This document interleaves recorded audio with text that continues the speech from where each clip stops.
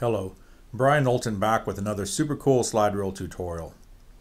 In this tutorial, we will cover fan control boards. A fan control board controls the high voltage supply to a fan motor.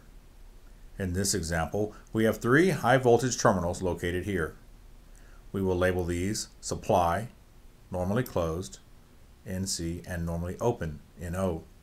If you search closely, you can find these designations somewhere in the vicinity of these terminals. NC and NO refer to the communication of these terminals with the supply voltage. High voltage is supplied to this terminal.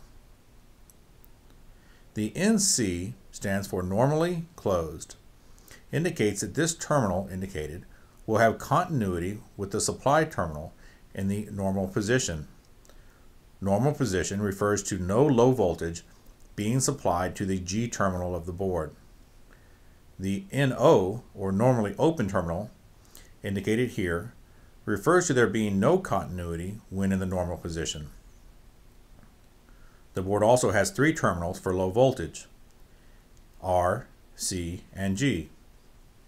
The R terminal should be supplied with 24 volts at all times. The C is connected to the transformer common, and the G terminal is connected to the thermostat, or whatever device is controlling the fan motor. When 24 volts is applied to the G terminal, the NO terminal here will now have continuity with the supply voltage, and the NC terminal will no longer have continuity. If we are desiring to turn a fan on when the G terminal is energized, the fan should be connected to the NO terminal as shown here. If we desire to turn the fan off when the G terminal is energized, the fan should be connected to the NC terminal as shown here. This concludes our tutorial, but please stay tuned and let us introduce you to the SuperCool slide rule.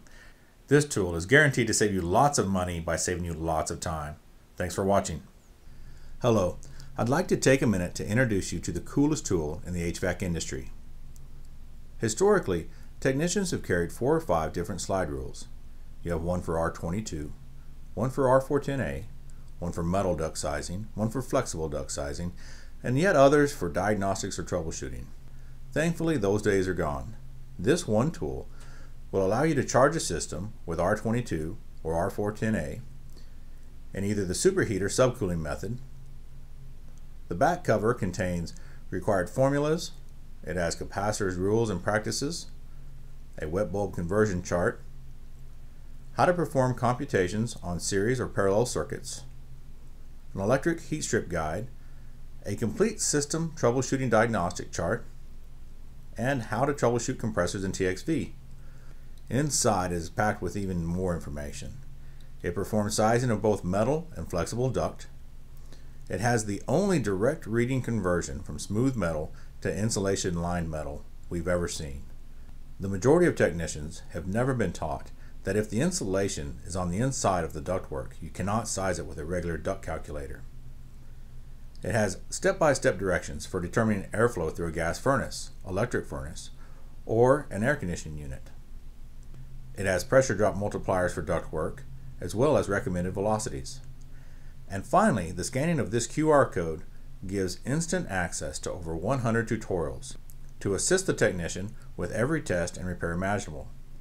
You owe it to yourself, as well as your customers, to own this tool. It's less than $20 including shipping. The SuperCool will save you countless hours of frustration when troubleshooting units. Log on to our website and get one today, and I promise you will be a better technician tomorrow. And remember, every technician is only as good as their tools. Thanks for watching.